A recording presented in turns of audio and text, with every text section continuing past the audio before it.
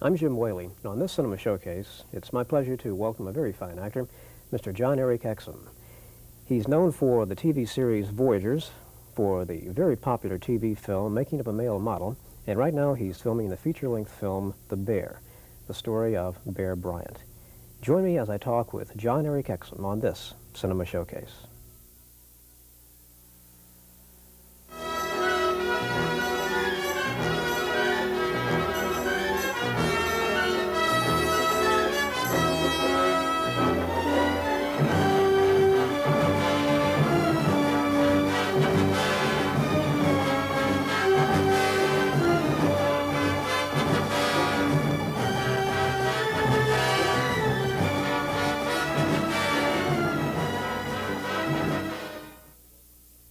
Thank you very much for joining Cinema Showcase. And join me right now in welcoming to the program, Jon-Erik Hexum. Very good to see you. Thanks for being here. Nice to be here. Thank you very much. And I must say the hairstyle is somewhat different than I think all of your fans are accustomed to. Trying to start a new trend in America. Well, I think it could. I mean, it could catch on. Who knows? It was a shocking experience. We sat there yesterday and went through it, chopped the thing off, but it had to be done. Now, everybody, I assume, will know that this is for the movie you're doing, the story of Bear Bryant. I hope so. You play in The Bear, one of his great discoveries. Tell us something about the character you play. Pat Trammell was the first athlete recruited by Bear Bryant when he first came to Alabama from Texas. He wasn't a great athlete, wasn't super fast or particularly strong or a particularly good passer or anything. The only thing he really did was win. He was a great leader, a great motivator, great intimidator, a bit intense, a bit domineering sometimes, very much like Bear Bryant. And I think that's why he liked him so much. Pat Trammell was real tough, and the Bear was very tough, and just respected that in Pat Trammell. And he did very well and ran the team, and they became very close for that and other reasons, I suppose. Now, that's an interesting point. And something I'm sure we could go into it at great depth for those people interested in Bear Bryant. How close did he actually become to his players?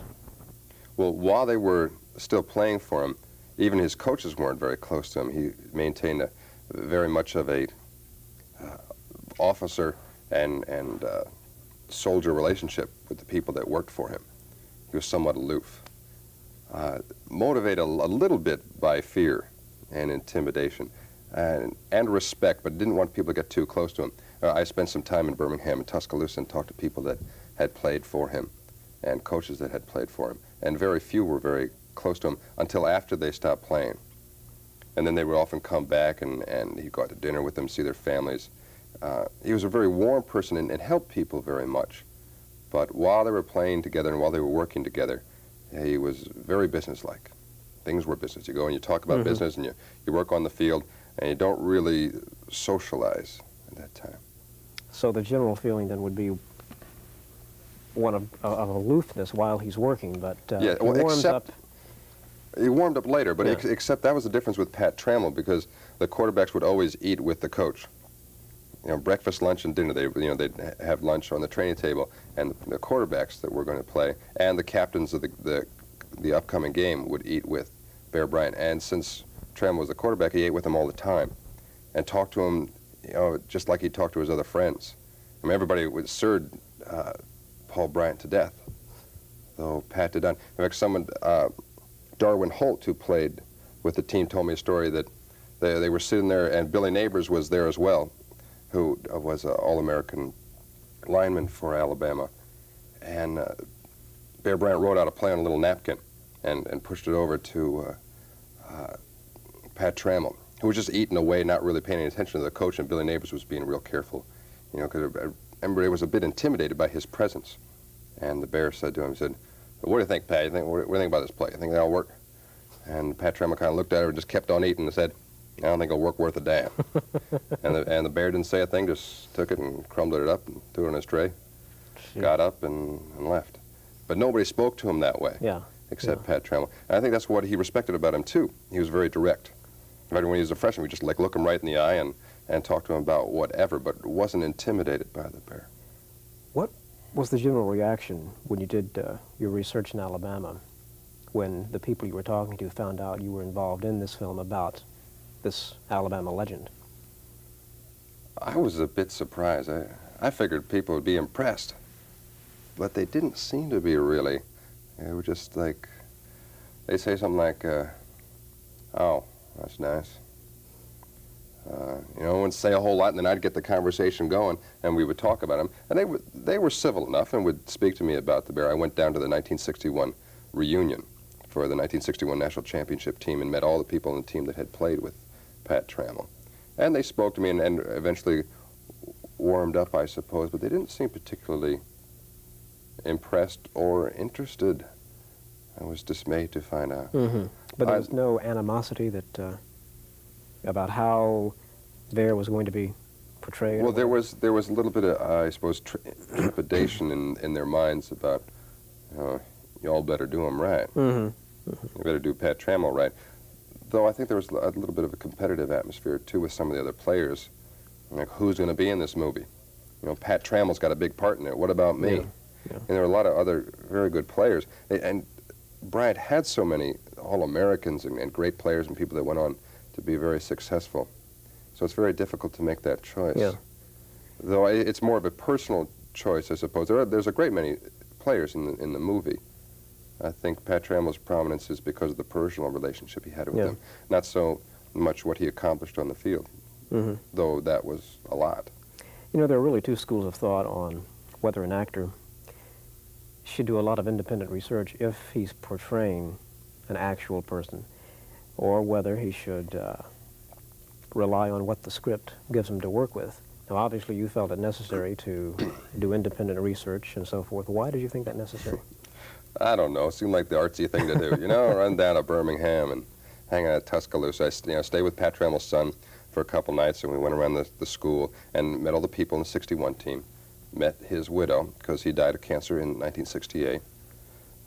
Met everybody I could, just to get a feeling of who he was. And I think it's helpful, though I certainly have to follow the script in some ways, and there are some contradictions. And I'm not saying who's right. I don't know who's right.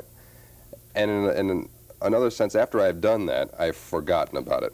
Yeah. I learned what I could, you know, and inculcate that into whatever character you're going to portray. And then I just go with what feels right for the scene and what's important in the scene. And a lot of this movie, what is not so much important is the facts of what happened in Bryant's life, what happened in Trammell's life. What's more important is who Bear Bryant was, and who Pat Trammell was, and what their relationship was. Mm-hmm. And it's a movie about the people, not about what year he won what in. So after a while, I just try and be true to the scene, and also do a good job and make it interesting, which is, I suppose,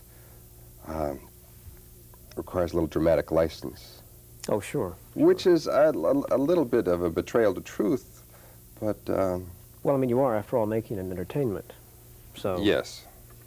Yes, and I also, it's because that through line of what is really important that I consider more than anything else. Yeah. But by and large, I think the movie is very accurate. All right, now what about people who aren't particularly interested in sports? What... Well, I don't think that matters at all. This is not a sports movie. Mm. It's a movie about people and motivation and character. And it just happens to be within an atmosphere of sport. I mean, Paul Bryant could have been a great accountant, or a great general, or a great doctor.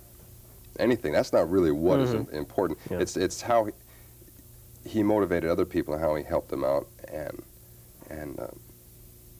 what kind of person he was.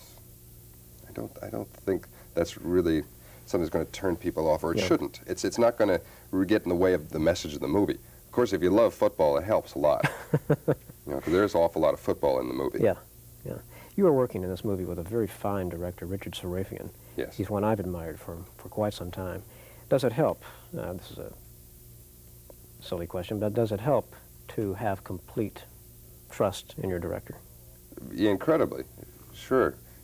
Because so often, and all the time, directors are going to tell you certain things. Well, sometimes they won't, and then you're really on your own. So especially if you're in a project that's low budget and you have very little time. You know, you have to do more your own. The director is more concerned with getting the day's work done and watching camera movements and the technical aspects of making the film. But when a director does tell you things, which is usually the case, you have to decide whether to take their direction or not. And when the direction is somewhat nebulous, you know, when it refers to sincerity or a very slight difference in the way you read a line, or what your motivation will be, what you're thinking of when you're saying that line, or what the real purpose of the scene is, it's something that isn't very obvious. They're not going to really know sometimes whether you're doing it or not. I mean, most good directors will. Mm-hmm. But in that case, you have to decide whether to take their direction or not. And if you trust them a whole lot, it's much easier because you can just go with it.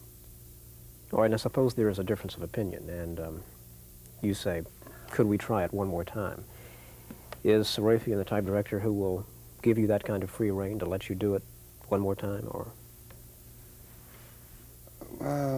Yes and no. He'll let you do it again, but he knows what he wants, mm-hmm. and he's going to get what he wants. And a good director should be like that. Problem is, I know what I want, and I know how I want to do it. Most of the time, so there can be a little bit of a difference of opinion, though the director is the boss and should be the boss, and if he's a good director, will insist on that. You know, one thing that has always been difficult for me to understand is how a director like, and this is the classic example and the one I generally use, Alfred Hitchcock, who made some of the greatest films in Hollywood's history, mm-hmm. But who was always known to more or less exclude his actors. I mean, he came to that set knowing precisely who was going to move where, on which beat, almost. Actors are props. Yeah, and it seems to me that's cutting out a very, very important aspect to the creative process, and that is what your actors can contribute. And yet, who can deny the brilliance of Hitchcock's pictures? Yes, and the performances that sure. he got from actors. So in that sense, you can argue that it's the end that justifies the means. And if it worked for him, I suppose it was effective and, mm-hmm. and good. Though everything I've read about him, I don't think I'd get along with the guy at all. Yeah, I mean, I remember there was some story I heard of an actor that I won't name that walked up to the door of the limousine because he would direct often with the videos in the limousine. He would just drive up next to the studio, would not even get out. In fact, Shirley MacLaine said she never spoke to him once when she did her first film with him. Yeah. But one actor walked up to the limousine and knocked on the door, and you know, the door comes down like about 3 inches. He says, yes. And the actor asked him something about the scene and about the character. And he didn't say a word. The window just goes up, and he was fired the next day. You know, which seems to be a bit inflexible to me. Just a bit. No.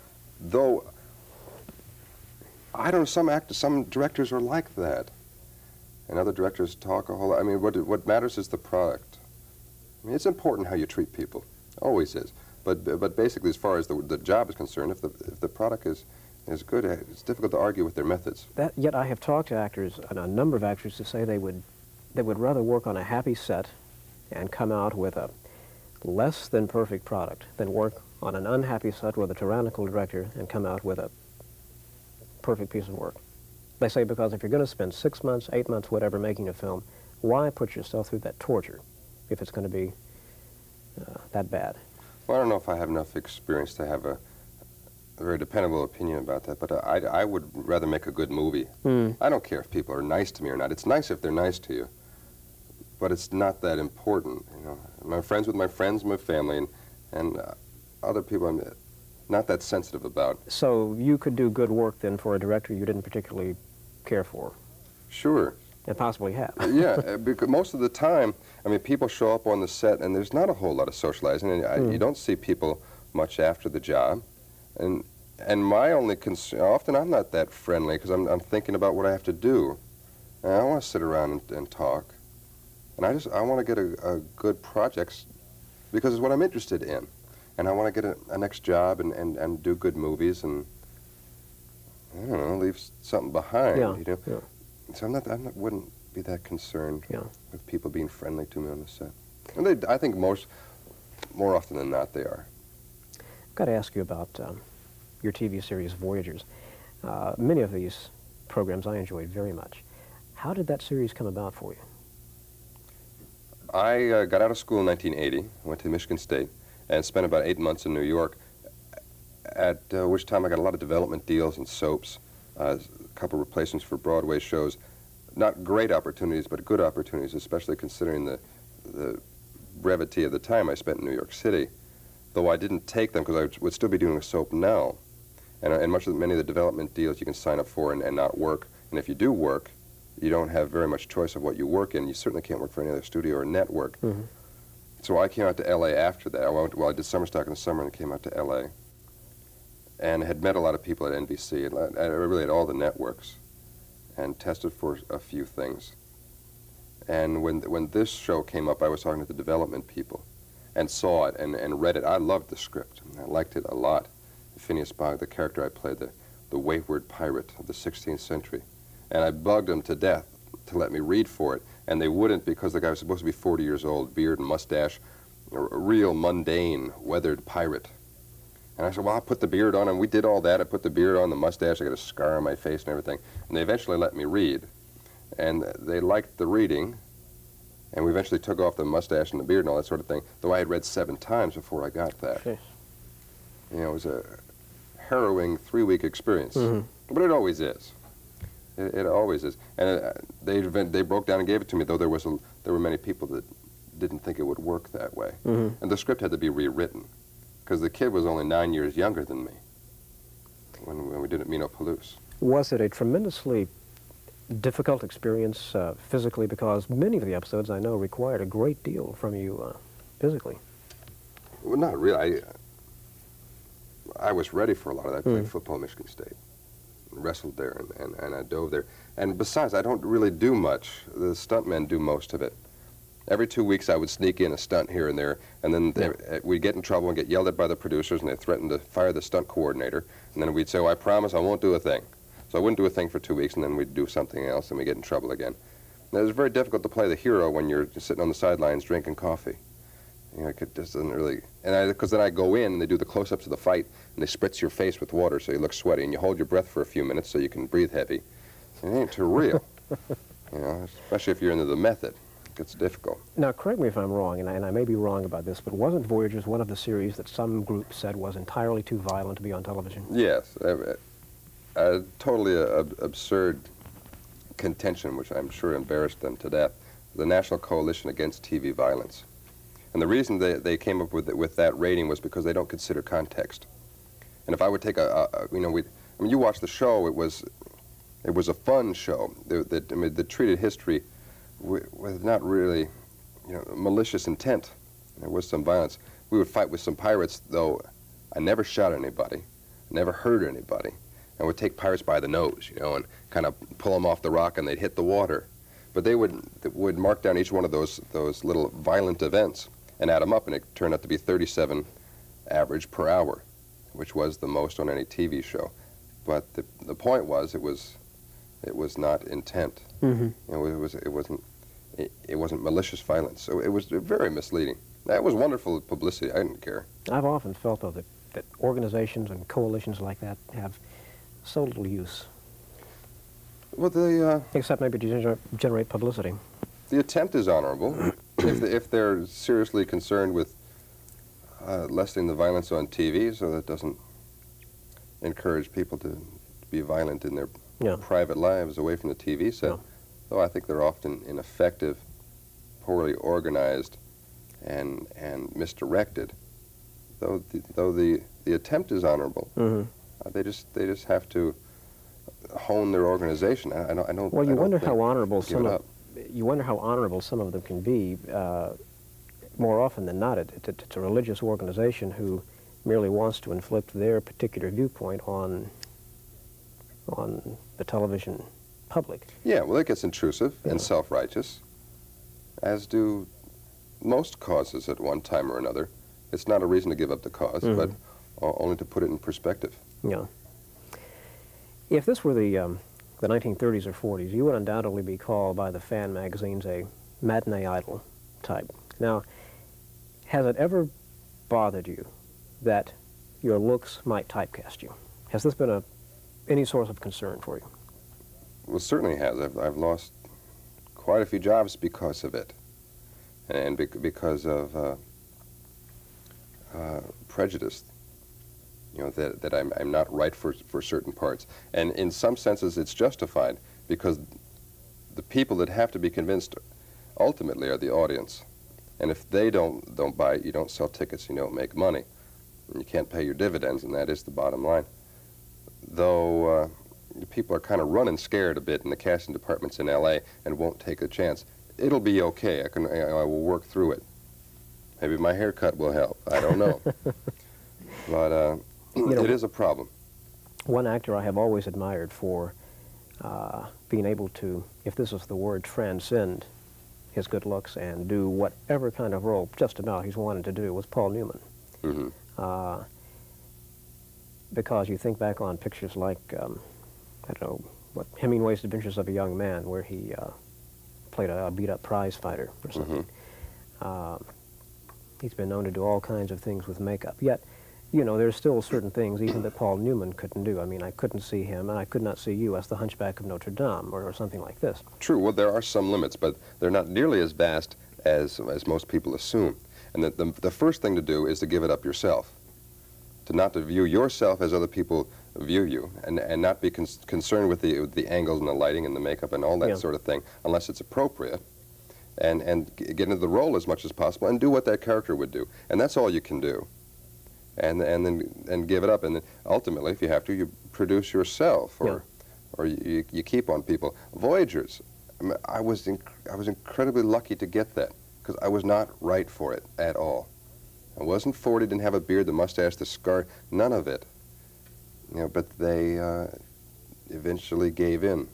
In fact, if you were going to make a first career move, it probably would have been the TV movie Making of a Male Model. Yes, yes, and which I would have had a lot of trepidation about if it were prior to Voyagers.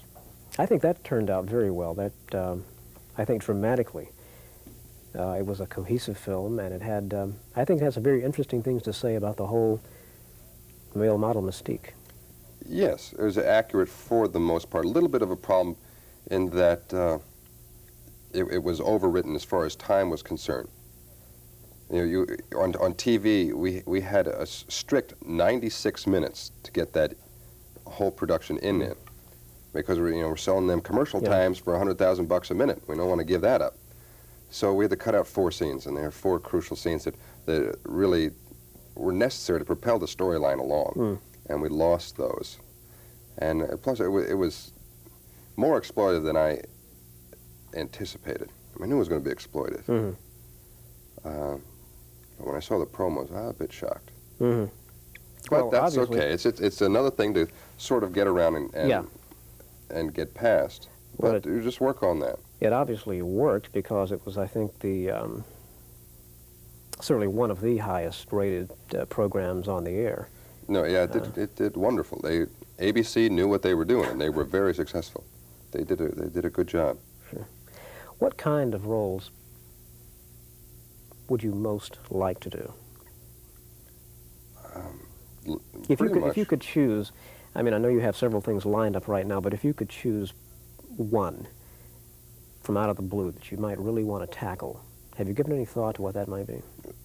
The roles that intrigued me most are the tragic heroes, the realistic heroes that fight like crazy and achieve their potential, but it still isn't enough. They don't, they're all they can be, and yet not all they wish they were. In some senses, Rocky, though, he's more a classic hero than a tragic hero in the way it was portrayed. He could have been, but was not because of changes in the storyline at the end. It was not originally written that way. Though I like Donald Sutherland very much, and Dustin Hoffman. Very heroic, but very real. I love Pat Trammell. The role I'm doing now is a great role. The guy fights like crazy. He's not a great athlete. He's a good athlete, but he's essentially a leader. Essentially a motivator. A little domineering, a little overbearing. Goes too far sometimes, but very, very intriguing. There's a lot of heart, a lot of character. Yeah. You were telling me earlier, I we're certainly not giving anything away because we've already talked about the fact that he died at the age of 29, didn't he, in 1968, 69? 68. And that was one of the first scenes you actually shot in the film, wasn't it? Yes, I seem to have horrible luck. Everything we did. The first scene we shot on Voyagers. And the first job I had out in L.A. with the first time I'd worked with film, because before that all I'd done was theater, and primarily musical theater. And the first scene we didn't know a thing was when I lose the kid for the first time, and he's going back to his parents and everything, and we're supposed to cry and everything, and I gotta hug the kid and convince him that it's the right thing to do, even though I don't want him to do it, and then play that contradiction real heavy. When we did Making the Male Model, the first shot we shot was when I leave, when I go back to the ranch.